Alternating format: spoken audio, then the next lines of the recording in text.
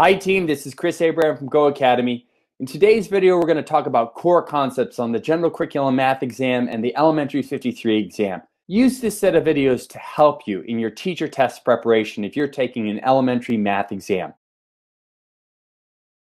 Hi team, I want to talk about slope and finding the slope of a line. And knowing slope is really important because then it helps us come up with equations to describe linear relationships. We have our x variable, that's our input.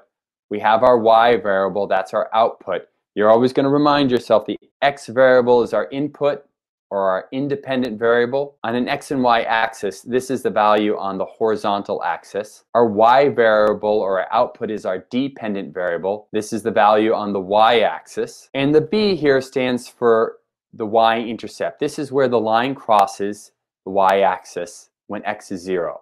So I want to start with the most basic.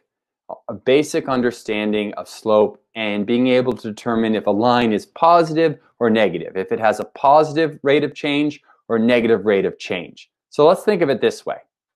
Imagine a mountain. Anyone ever go skiing before?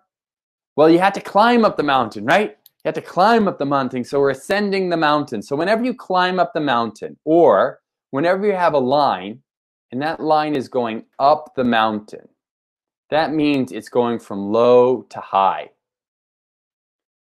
So if you have a line as you read from left to right going low to high, I want you to always remember that that line has a positive slope. So just by looking at it, if you see something on a graph going from low to high, you know it's got a positive slope. So if we write our equation out here, y is equal to mx plus b, right away when you look at this and you see that line's going from low to high, you know it's positive. At the same time, if we ever have a line that's going from high to low, I'll put down low here. So as we read from left to right, it's starting up high and going down. Well, it's got a negative slope. We're descending the mountain. We're skiing down the mountain. You can tell I don't ski, right? It's got a negative slope. So if we were looking at a line like this, we would know that if we saw an equation like y is equal to mx plus b, we know that this value in front of the x has got to be negative. What about if we're on top of the mountain? We're just resting on the top of the mountain. What would that be? Well, it's not negative, it's not positive. There's no slope. So whenever we see a flat line, its slope is 0. Let's just start with those three and take that analogy and look at that analogy again with the picture. A line is going up from low to high.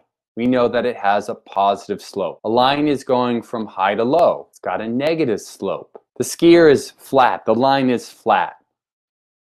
We say it's got 0 as a slope. There's no slope. What about if the skier falls off a cliff? Ah! Well, we're going to call that undefined. So if you ever see something like this where the line's positive, then negative, then no slope, and then if it was a straight drop, this would be undefined. So this is an undefined slope, or I guess we'd say for the skier, death. But right now, let's just say undefined. Let's use some of these ideas to answer a lot of questions. Hi team, this is Chris Abraham from GOHAcademy. If you like this video, press the like button below or subscribe to our channel. This allows us to do more videos for teachers on their teacher certification exams. And if you need additional help, you can come and check out a GOHAcademy workshop or webinar or tutoring. You go to www.gohacademy.com.